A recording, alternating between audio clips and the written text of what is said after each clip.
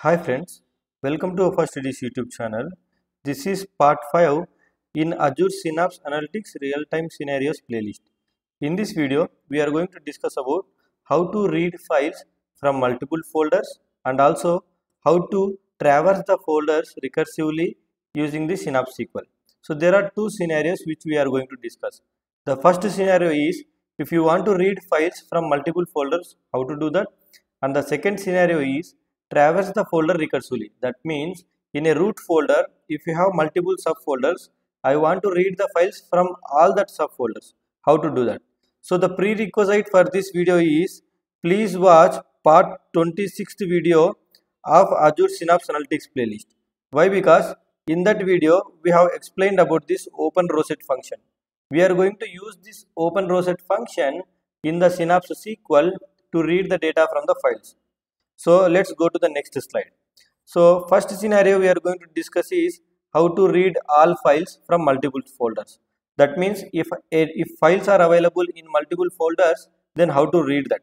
So let me go to browser now. Let me minimize everything, and in the Chrome browser I have already opened my Synapse workspace, and here let me navigate to the data menu. Under data menu, Azure Data Lake Storage Gen 2 tab will be there, and this is where the linked data lake storage of the Synapse. That means I have every time you create a Synapse workspace, you have to link a data lake storage account, right? That data lake storage account will appear here, and you see there is something called sample container. This is actually container or file system of that particular storage account.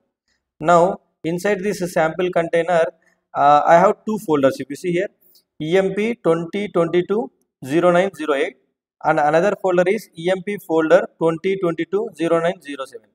If I go inside this folder, I have a file called employee1.csv. So let me right click and preview the data inside this employee1.csv file. I have totally 3 employees here, employee ID 1, 2, 3. Remember this. So inside this folder we have 3 employees inside this file.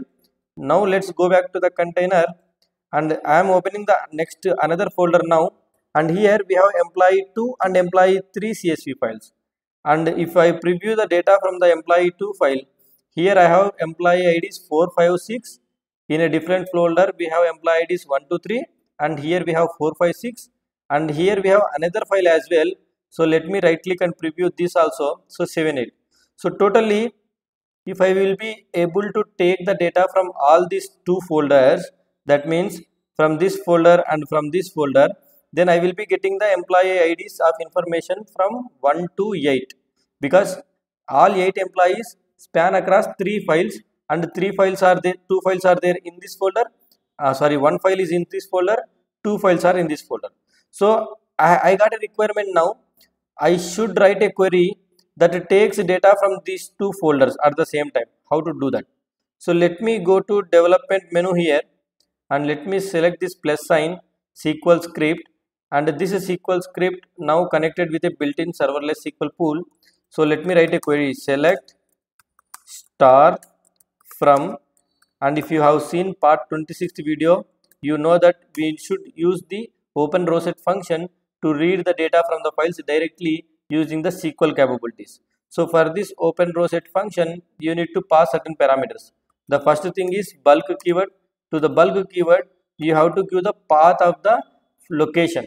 So now if I go back to my sample container, so let's select this folder, and let me go to properties of this folder for now, and let's try to copy this URL. Let me hit cancel.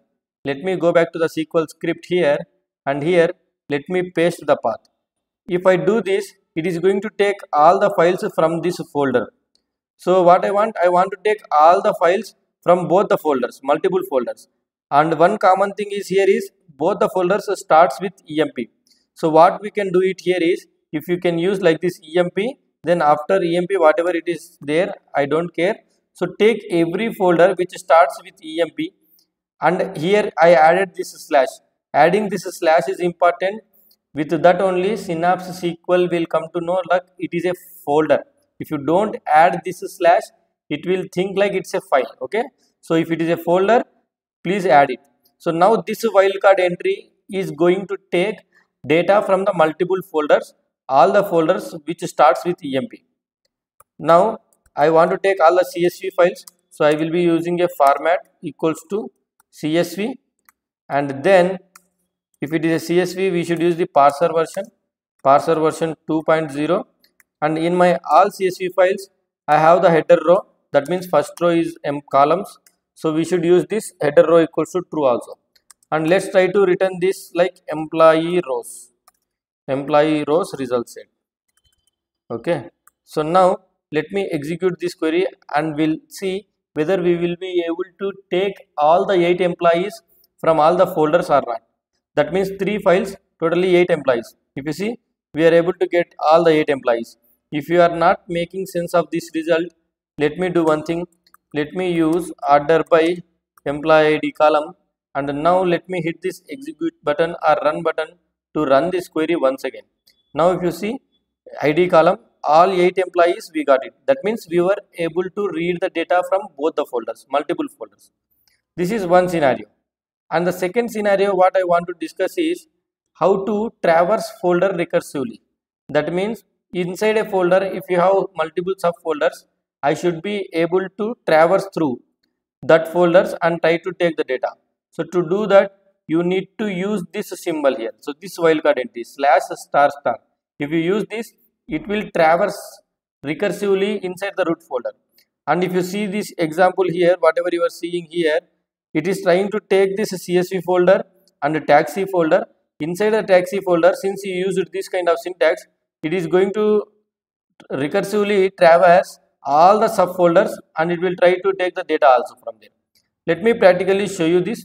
Let me go to the browser again, and here let me go back to the sample container, and inside a sample container I have a data folder, and if I go inside a data folder, there are employee 3.employee 4, and that means 2 employee files, CSV files are outside here at the root directory level, and there are 2 subfolders as well. If I go to employee info 1 folder, so let me double click and go inside this employee 1 info 1 folder. So here I have one employee file inside this employee info 1 folder, which is employee1.csv. So right click and preview. So inside this file I have totally 3 employees, employee ID 1, 2, 3. Now let me go back to the root directory, that is data folder, and there is another folder called emp info 2. Let me go inside that folder, and here also if you see, I have employee2.csv where employee ID is 456. Okay, and then let me go back to the data folder. We have a employee 3, and if I preview this data, here we have employee ID 7 and 8.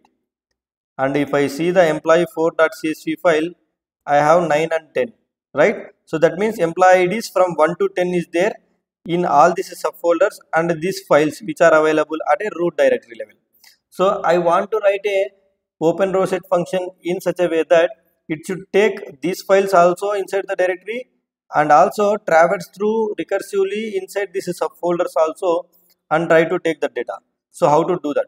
Let's go back to the SQL script here, and here let me copy this code once again here, and let's try to edit this here. So inside a sample folder, we want to point to the data folder, and then here you should use this ** symbol. So if you see this syntax, I should use this ** here to say to my Synapse SQL to recursively traverse inside the subfolders. Now let me remove this slash, and same thing, format is CSV, parser version, header row is true. Now if I execute this, all the 10 employee IDs from the multiple folders and files will come.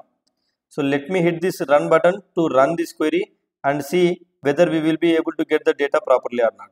If you see the result, we got employee IDs 1 to 10. That means we are able to recursively traverse through the subfolders inside the data folder. So let's go back to the presentation. So that's it in this video, guys. I hope you enjoyed. Thank you for watching this video. Please subscribe to my channel and press the bell icon to get the notification whenever I add videos. Thank you so much.